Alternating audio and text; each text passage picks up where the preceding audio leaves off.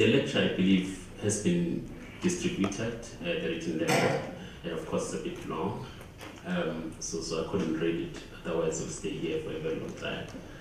I said this when I emailed it to principal that I would do the PowerPoint presentation, because if I have to read it, then we must stay here for a while.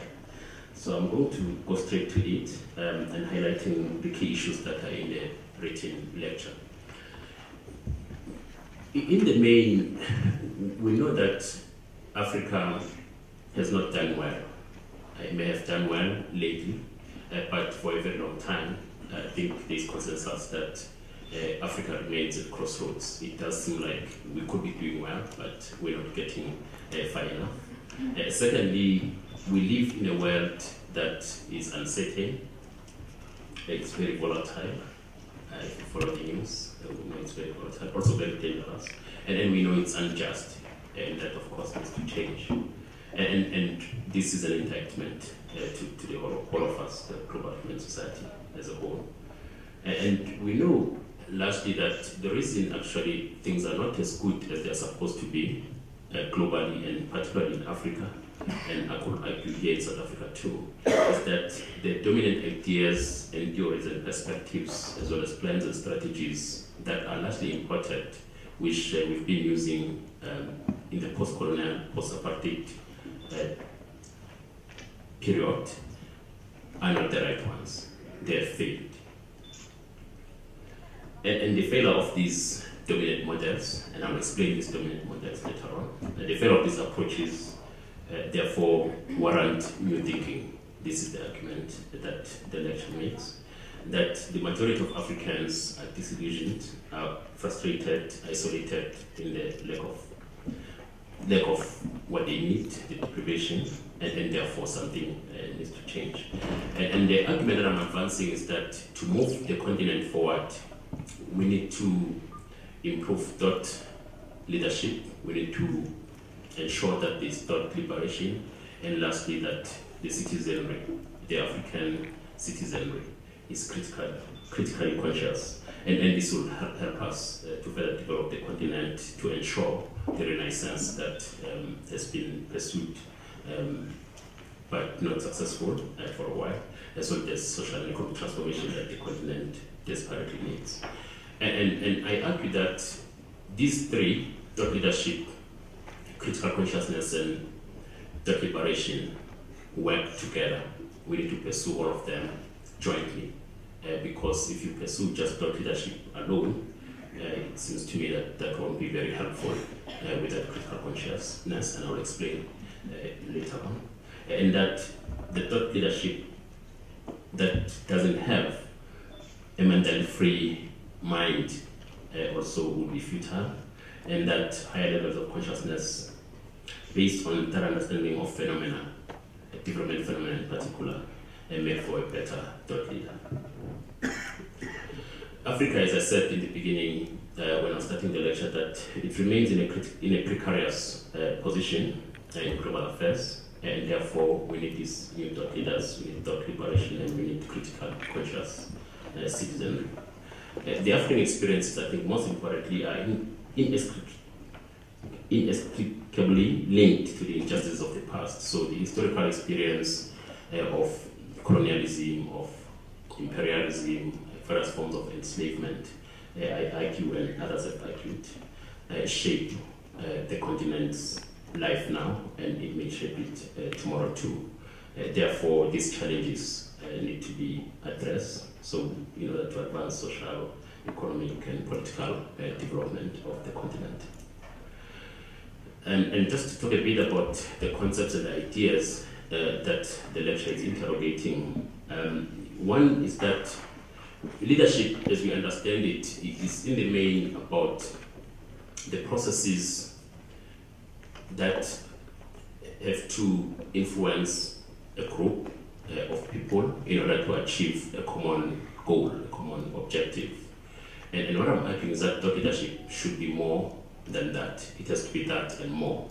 So it's not just about persuading or working with a group to achieve a common goal, but it also has to be about the leadership that's based on progressive ideas, progressive beliefs and orientations that have to have similar pragmatic and impact appeal, because they have to be about advancing the human condition. And I argue here that a thought leader has to be someone who possesses the right kind of knowledge to challenge an existing paradigm in order to advance new thinking and inspire others, as well as enhance what needs to be achieved. So in other words, I mean, if we think about leadership in general, there's a common goal that you intend to achieve, but that leadership, I argue, goes beyond that, because it has to be about change. It has to be about bringing change, and I'm going to say probably a bit more about that when I make a comparison between thought leadership and what is understood as intellectuals, because I make a distinction that those two are different. I have this interesting quote, I think instructive quote from Zilma Kubane, who was an associate professor at Boston College. She was here about 10 days ago, addressing the UNISA, the TMALI International Women's Day Roundtable on the 8th of March here at UNISA.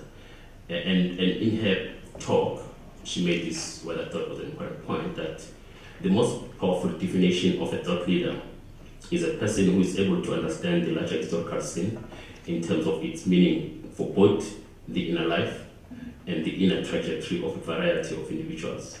This type of a leader is able to grasp history and biography and the relations between the two. Those who recognize this task and its promise are the people that we honor with the title of a thought leader. So in other words, you need to be able to understand your history and its impact, or the factors that have shaped the development, in our case, of our continent, and be able to understand also the biography, as she articulates, and the relations between the two. And in a sense, this goes beyond just an intellectual. By the way, and I say in the lecture this, that Ali Masrui, and the definition actually that many people seem to use or acknowledge or respect, is that an intellectual is someone who has the capacity to be fascinated by ideas and has a capability to handle a number of those ideas. So in a sense, this is not, I would argue, what I'm arguing for here. So you can have intellectuals as we have them in the academy.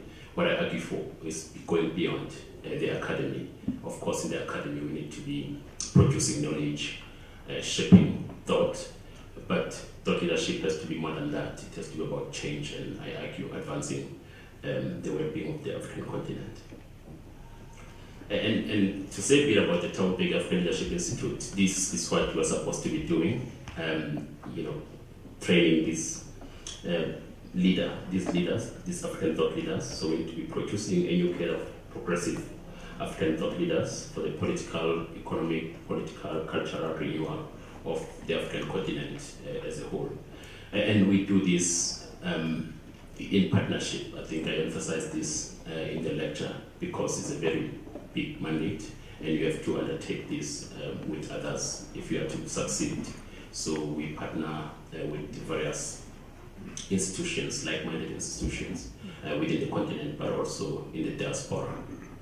And also, you have to do this through tapping into methodologies and epistemologies that are multidisciplinary, that are across disciplines, and also